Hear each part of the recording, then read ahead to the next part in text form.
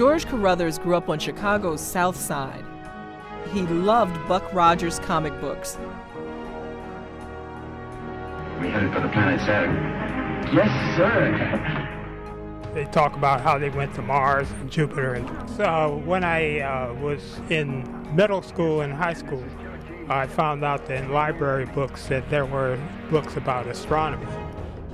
George started reading those books and found that although the Buck Rogers comic books were good, the books that I was reading were factual. Astronomy is a factual subject, whereas Buck Rogers is comic book. In pursuit of his passion for astronomy, George spent hours at the planetarium, joined science clubs, and earned 2 PhDs from the University of Illinois. George was experimenting in a new field, ultraviolet photography. The far ultraviolet means that we're talking about forms of light which are much shorter wavelengths than what you can see with your eye. Because violet is the shortest wavelength and the most energetic of what you can see. We can't see ultraviolet light with our eyes. Ultraviolet photography allowed scientists to look at energy that had always been invisible. George came to Washington, D.C.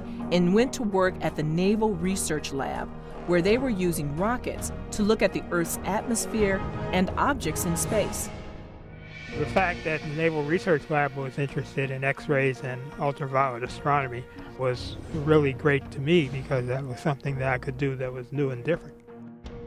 George certainly did do something new and different. He invented an ultraviolet camera that NASA sent to the moon on board Apollo 16. George was thrilled.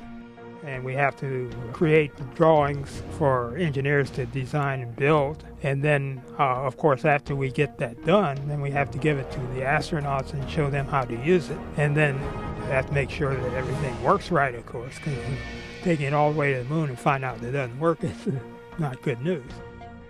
Pictures taken with George's camera show a halo of hydrogen around our planet. We pointed back at the Earth and took for the first time the pictures of the Earth's upper atmosphere in ultraviolet light, which had never been done before. The camera and the images it took were among the most significant scientific achievements in the early space program.